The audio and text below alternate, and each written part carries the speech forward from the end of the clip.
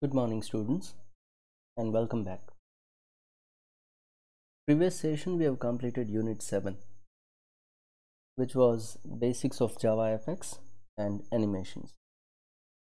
Today we want to start Unit 8, which is JavaFX UI Controls and Multimedia. We'll start with the UI Controls introduction. So JavaFX provides many UI controls to develop a GUI based application, and that are basically needed for creating a user interface. And this is the list of UI controls that we are gonna see in this unit.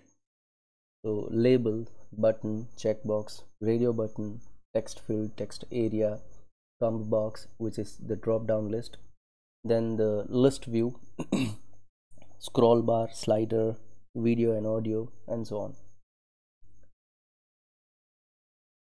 So this is actually the hierarchical structure that JavaFX has for all the UI controls.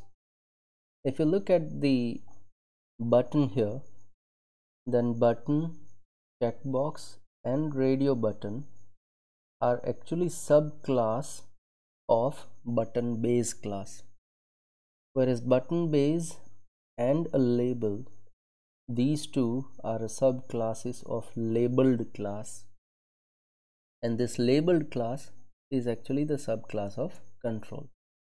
Now this is a hierarchical structure. Even labeled, scroll bar, slider, text input, list view, combo box, all these are the subclasses, either directly or indirectly are the subclasses of control class. And this hierarchical structure is created because of having few common properties to be defined in the parent class, and all subclasses extend those properties. Yeah, so we'll look at the controls one by one, and at that time you'll come to know what are those common properties defined in the superclass, and those properties are extended in the subclasses. Okay, so let's take this example to understand all those UI controls. What I think is, let us create one form of recording the data, and that form actually covers all these UI controls that we want to see. So I've created one form to have a database for person details, where we have a name, then there will be text field, address will be the text area, gender will be the radio button. I'm going to have age with the slider, nationality with the combo box drop down list, travel history with the list view, then symptoms with the checkboxes, and then either cancel or add details are the buttons. All these left side are the labels, and when I click add detail, we do not have any database right now, but what we are gonna do is, when we click on add details, we are going to fetch all these details and display on the right side. So that's what the plan is, and this application will cover all those UI controls that we need to cover in this unit. Just two things remains: video and audio are not covered here, and that will be the new example. Okay, so this is a planning. Now how are we gonna create this entire window? So we'll start with the border pen. As we know that border pen has few sections: top section, bottom section, left section, right section, center section, and so on. So we are going to use some of those sections. We'll create a border pen, and then we will use the top section of that border pen. Now within that top section we are gonna add VBox, because we are having two texts, one below the other, so vertically placed different text here. Similarly, we are gonna use right section of that border pen That will be again VBox, because vertically we are going to place multiple text here. So there are multiple lines with the text. And at last we are gonna use the left section of that border pen, and this left section will have the grid. Now we will use grid to organize all these fields properly. Okay, so we'll have a grid with multiple rows and columns, and we will place all these UI controls in a particular cell within a grid. So let's have a look at the demo file of this code. So I'm moving to the Eclipse IDE, where I have already written all the code. We will learn this, or we will understand this code line by line. Unit 8 is my main class. It extends application class. So I have a start method overridden, and we have the primary stage directly. What we will do is we will create a scene. We add that scene in a primary stage. We show the primary stage, and we have the main border pen. We will add this border pen in the scene. Okay, so let's start with the border pen. We have a border pen. Then what we want is, let's say we want to prepare a header right now. So we will have one vertical box, and all the elements within vertical box will have 5 pixel space in between, and we call it header. Now what we do is we also set padding for the header. On all 4 sides there will be 10 pixel padding, and this header we are going to add in a top section of our border pen. Okay, so that actually creates the structure of a header. Now within this header, let us have those two text. So we'll create text header 1 with this title, COVID-19 scan database. I'm going to set font for this. The font name is Courier. I'm going to make it bold and italic also, with 20 pixel font size. Then I'm going to create a second text header. This is a second line, person details. Okay, same font, bold, but this is a regular one. It is not italic, and the size is 14, somewhat smaller than this one. So we have text header 1, we have text header 2, and let us add these two text in the header, that is our VBox. Okay, so we have created this much part. We have created header. Let me save this code and let me run once, so we have the output. This is how we have created a border pen.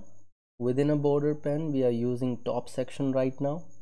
Within a top section we have VBox, and in that VBox we have first line and we have second line. This is the current output. Okay, so let's close this one and go back to the presentation slide.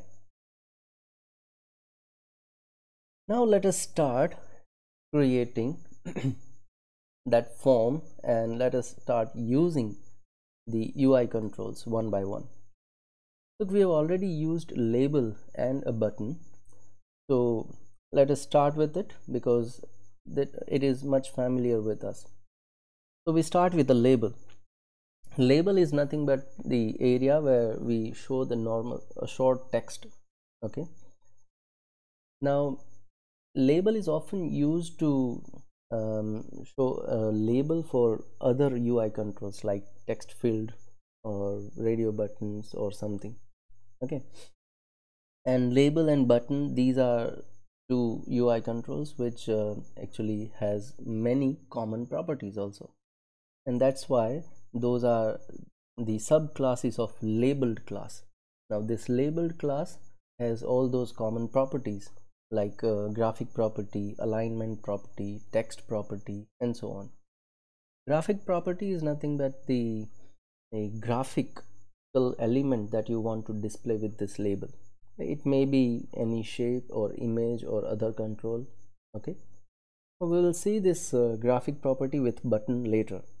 Okay, so that's labeled class and a label class. So let's have a look at labeled class first, because it has few common properties. So this is a property list which is defined in the labeled class. It has alignment property which defines the alignment of the label text. It has content display property which also defines the alignment with respect to the graphics. Then it has a graphic property which defines whatever graphic you want to display with label. Then it has a graphic text gap property which actually defines gap between graphics and a text. Okay. Then there is text fill property which actually defines the color of your label. Then it has a text property which actually stores the string. Then underline property and a wrap text property, whether you want to underline your label or not and whether you want to wrap your text within a size or not. Okay, so these are the common properties of labeled class. Next is the label class. Look, label already extends labeled class, which means all those common properties are inherited here. Now, apart from those properties, we have three different constructors here. The first one, no argument constructor, which will create empty label.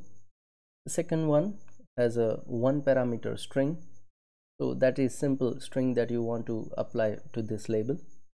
And then the third one has two arguments. The first one is the string and the second one is the graphic that you want to have alongside your text. So let us create few labels in the form, because as we have seen, we are going to have multiple fields in the form, and all those fields has few labels. So I'm moving back to my IDE and let us start creating a form. So as we discussed, we are going to create a grid pen for our form.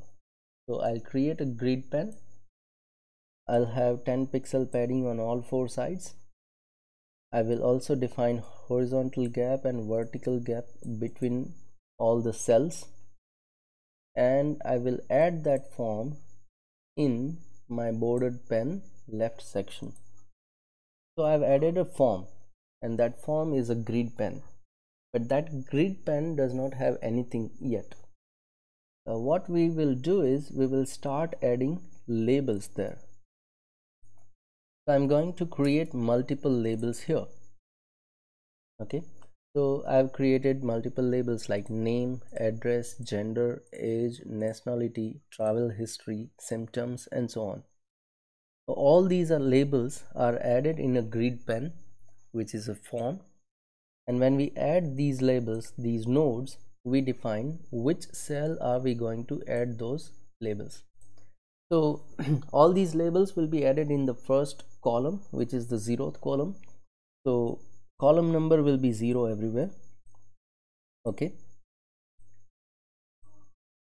right?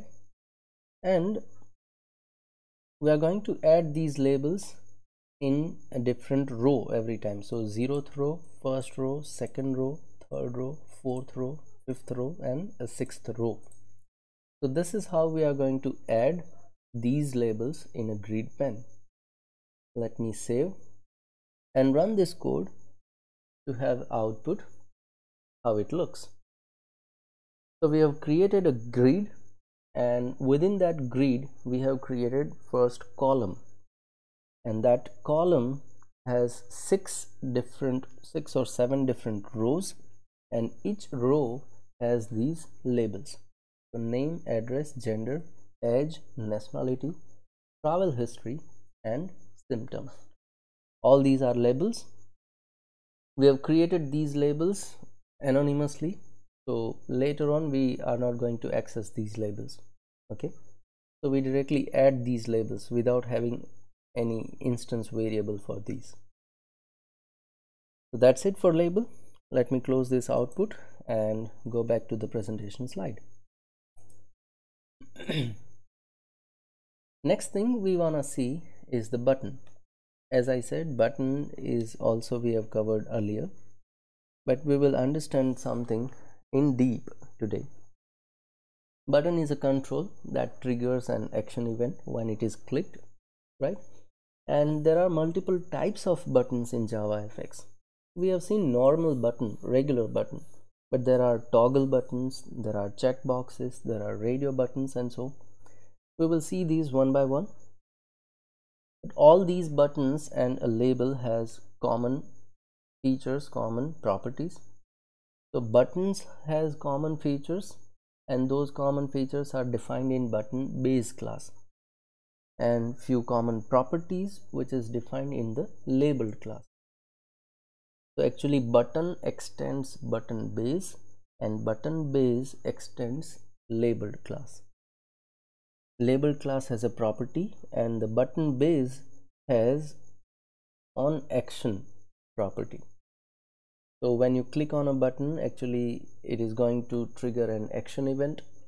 So to handle that action event, we define handler, and we need to store that handler somewhere. So we have on action property.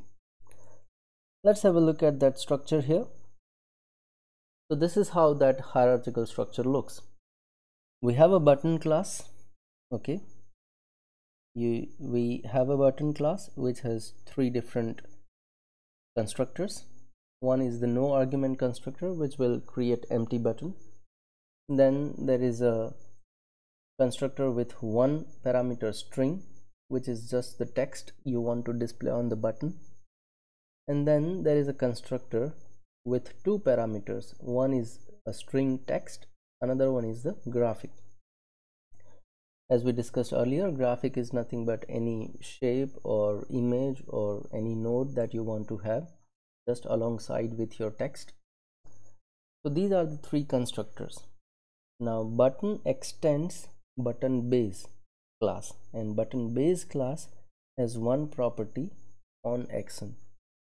Now this on action property actually stores the object of event handler, and to be specific, it is action event in terms of button.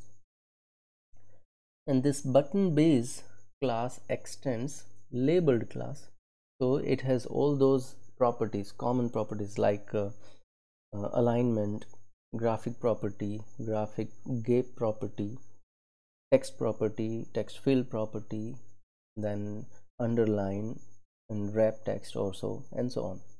Yeah. So this is the structure of, or hierarchical structure of, a button in JavaFX. So let's move back to IDE and let us create few buttons there. Coming back to the code, and let us create few buttons here. I have that code earlier, so let me uncomment and explain. So I'm going to create one button to have add text. Okay, so I'm using a constructor here with two parameters. First one is normal text that I want to display, and the second one is the graphic. Look, as I said, in the place of graphic we can have shape, we can have image, we can have another node or something. So I'm using an image here. I have that image downloaded and it is there in the test folder. So what I'll do is I will use image view object and I'll pass that as a graphic property of button class. Okay, so I'm going to create new image view object and I will access my icon, add icon here. So that creates a button. Now we can have empty space or a gap between this image and the text, and that we can set by using graphic text gap. So what this will do is it will have 10 pixel gap between this image and the text. Now by default this image will be displayed on the left side and you can have this text on the right side of that image. So that's my button add. Similarly, I have also created button cancel. So cancel is the text and then cancel icon. Again, we have the 10 pixel gap between text and the icon image. And then what we do is we add these two buttons, button add and button cancel, in our grid, which is a form. So 0th column, 7th row, I'm going to have add button, and in the same row 7th, next column, I'm going to add the cancel button. Okay, so this is how we set or we add those two buttons.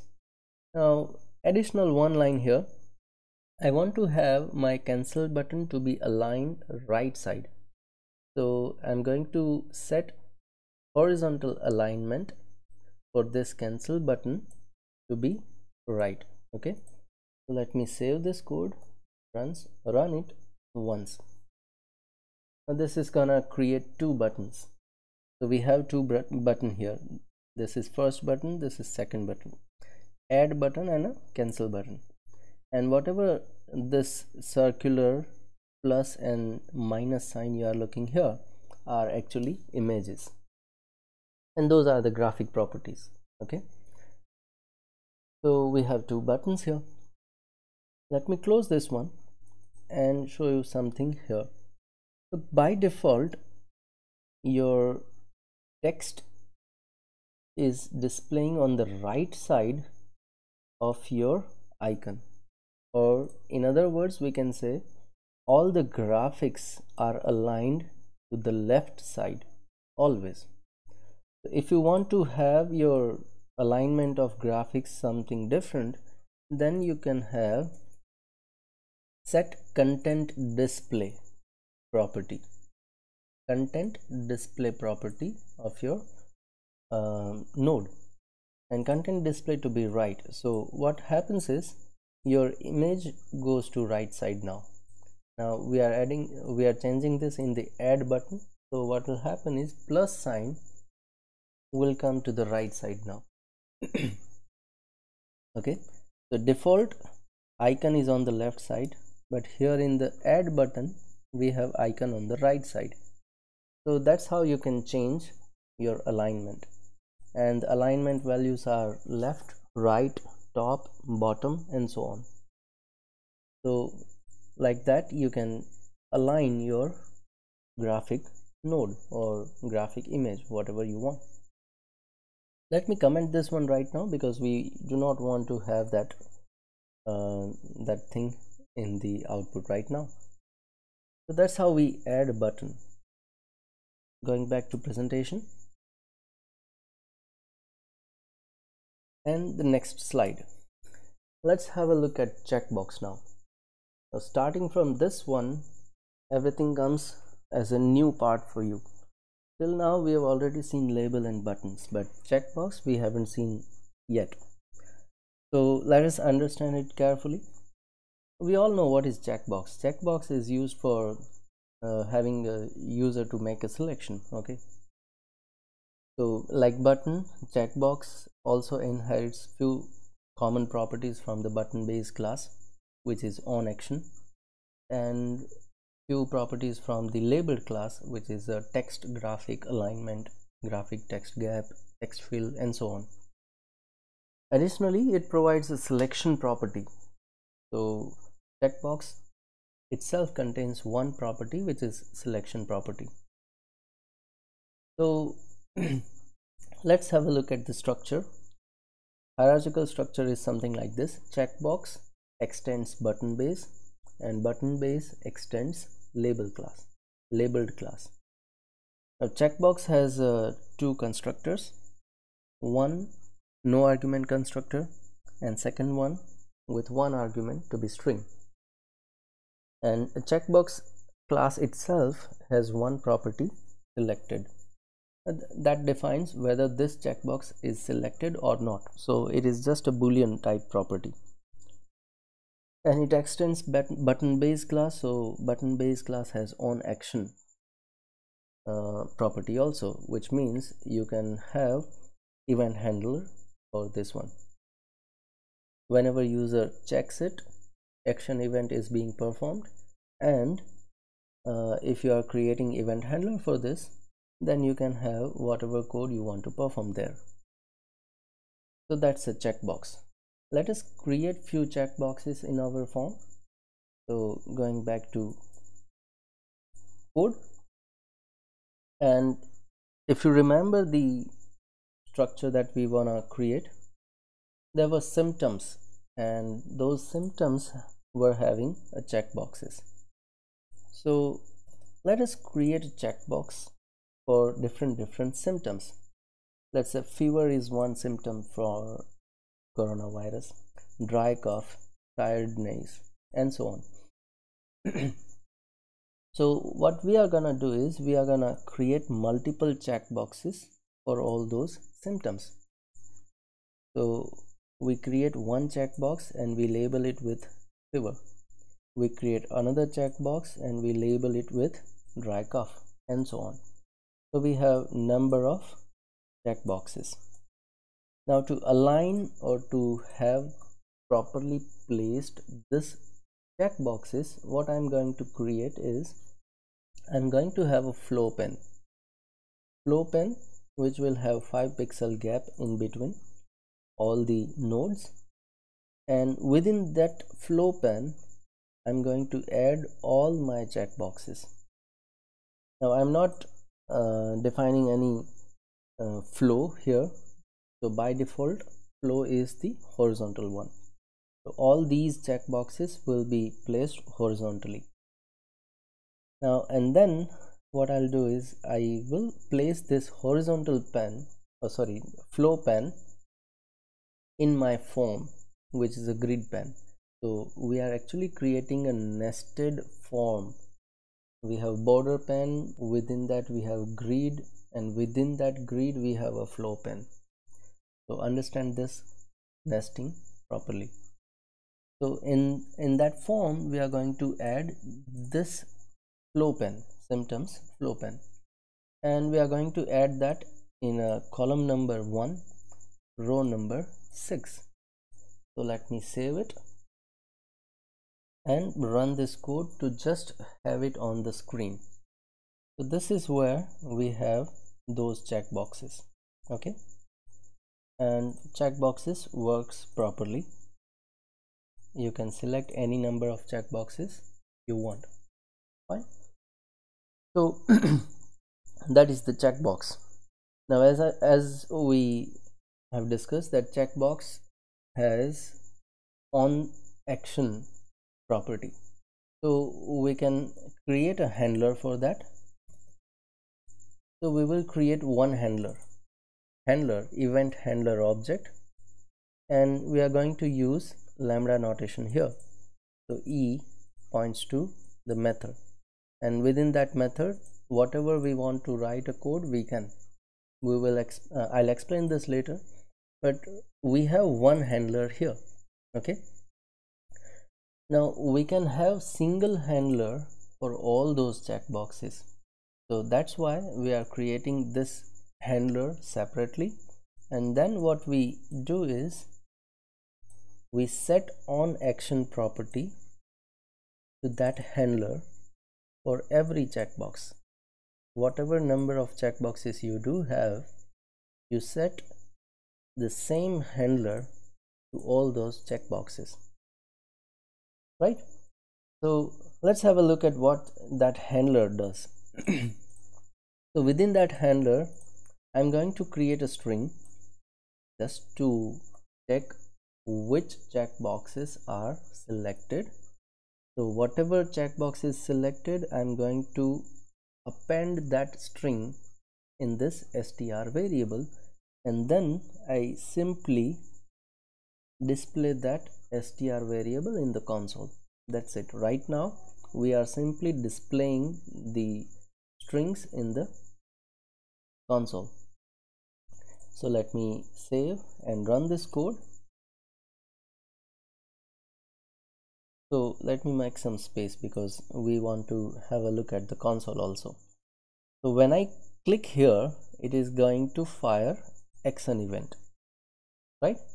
And action event is being handled by this handler, and that handler, this handler, okay, and that handler is going to check whether fever checkbox is selected, yes or no. If it is, then append fever in your str variable and display that str. So in the console output we have fever. Now fever is already selected. If I select dry cough, then what will happen? This dry cough will fire action event. That action event is being handled by this handler. So this handler will execute this code. Now in this code, again I'm going to check whether fever is selected. Yes, so I will have fever. Then I'll check whether dry cough is selected. Yes, so I will also have dry cough in the str appended. And that's the reason second line has both fever and dry cough. And if I select the third one, then on the third line we will be having all three symptoms here. If I deselect this one, then it will remove it. If I deselect fever, it will remove it. We will only have the dry cough here. So that's how action event is being handled here. Okay, checkboxes are nothing but kind of buttons, and buttons has action event, and we can handle those events by creating a handler like this. So that's what a checkbox is. Let me go back to the presentation slide, and the next one we want to look at is the radio button. Radio buttons are nothing but simple kind of buttons with few characteristics, and that characteristic is it is kind of a toggle button. So you can toggle between the property of radio buttons. Generally we define radio buttons to give offer to user where user can select only one option. So radio button is a subclass of toggle button, so it toggles its state, and the toggle button and a radio button has a one difference only. Toggle button is by looking it is normal button, whereas radio button has a circular look and feel. Okay, so if you want to create a group of all those radio buttons, because as I said, generally we define radio button where user can select only one. So we need to create a group of radio buttons, and to create a group of radio button we need to define toggle group property. Okay, and we need to also have toggle group object. We will see that how we can do it in the example. And then there is a selected property of radio button by which you can check whether that radio button is selected or not. Okay, so this is what the hierarchy actually, because radio button extends toggle button, and that toggle button extends button base, and button base extends the labeled class. So in that hierarchy all properties are inherited. Now let's focus on radio button right now. Radio button has a constructor, no argument constructor, so it will create empty radio button, or you can pass text here, which will be the simple text to be displayed. Now it extends toggle button, so toggle button has selected property, which is a boolean one, whether it is selected or not, that's it. And it has a toggle group property which takes toggle group object. Okay, so we only create one group and set the same group to multiple radio buttons. Then there are toggle button constructors, but we are not going to use those constructors right now. We will be using radio button constructor directly. So let us create few radio buttons here. Now in our form we have a gender property where we can create radio buttons. Okay, so let me create radio buttons here. So we create first radio button and we label it with male. We create second radio button and we label it with female. Now by default I want to have one radio button selected, so what I'll do is for that radio button I will set selected property to be true. So by default this one will be there selected. Now we have two different radio buttons. We need to make a group of these two, so we will create toggle group object here, and then we are going to set toggle group property of our radio buttons male and female with this group object that we have created just now, which is this one. So we will set toggle group property of both radio buttons to the same group here, and this makes a single group of these two radio buttons, and because of that single group user will be able to select only one at a time. So that is the toggle group. Now as we are having multiple radio buttons and we need to arrange it properly, again we will create a flow pan. Within that flow pan we are going to add those radio buttons. So horizontally those two radio buttons will be placed, and that flow pan we are going to add in a grid, which is a form. So column number 1, row number 2. That's how we add that radio button. So let me save and run this code to just have a look at how those radio button looks. So we have that radio button here, male and female. Male is by default selected, and if I click on female now, then as it is in a same group I'll be able to select female. Male will automatically be deselected. So wherever you click you will be able to select only one because of toggle group. Okay, now as it has a on action property also, so we can have handler for that. Okay, so we have RB male and RB female, two radio buttons, the radio button male, radio button female. So we can set its on action property with lambda function, and what we do is we simply check whether it is selected or not. If it is selected, then on the console I'm going to just have the message. Okay, so we define the gender is male, gender is female, that's it, and this will be displayed on the console. So right now we are simply displaying it on console, but here you can have whatever code you want. Okay, so let me save and run this code. So now if I click here on this radio button, then on the console I'll be having that message. So let me click and we have that message. So if I click on male, we will be having that message here. That's happening because when we click here it is going to fire action event. Action event is being handled by event handler that we define here with on action property. Okay, let me close this one. That's the radio button. Going back to slides, next thing we wanna see is the text field. Okay,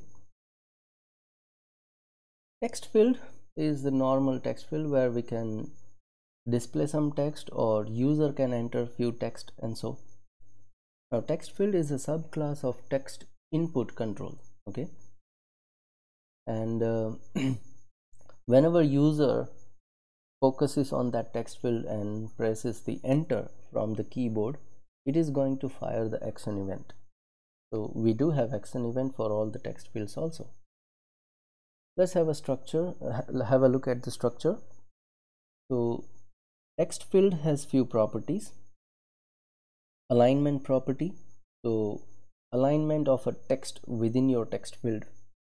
Then preferred column count, which actually defines what will be the width of your text field to be shown. On action property, which is nothing but the event handler object. Then there are constructors. No argument constructor will create empty text field, and then a text field with one argument, string. So by default, if you want to display some string there, you can have it here. Those are the constructors. Now text field extends text input control class, and that class has few more properties. Text property, which is the text of your text field, and then editable property, whether you allow user to edit that text field or not. So editable is the boolean property. By default it is true, so every text field will be editable. If you make it false, then user will not be able to edit the text in the text field. So let us create one text field, have a look at how we can have it on the form. So here I do have that text field defined. So we define a text field with no argument here. We add that text field in the first column, 0th row, which is actually the name. Okay, so let me save and run this code. So on the name, just in front of name label, we have the text field here, and it is editable by default, so I can have anything here. User can write anything in this text field. Okay, now if you want to have a default text already, then instead of going for no argument constructor, you can have a constructor with one parameter. So this text will be there by default, and if you want your user not to allow to edit it, then what you do is you simply set editable property to false. So I'm setting default text there, and I'm also setting editable property to false. So what happens is, let me run the code. You will have a look at that default text here, but user, you will not be able to edit this one. Look, I am trying to type here, but nothing is being typed.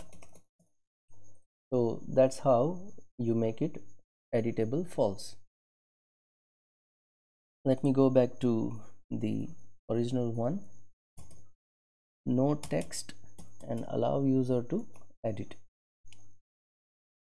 Now in that text field, we can set on action.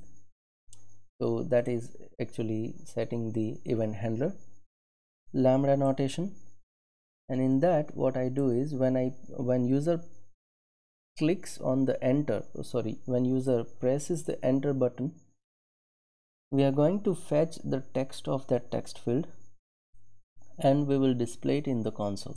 Okay, that's what we are gonna do right now. We fetch the text using getText method, and we simply display it on the console. So let me save, run this code,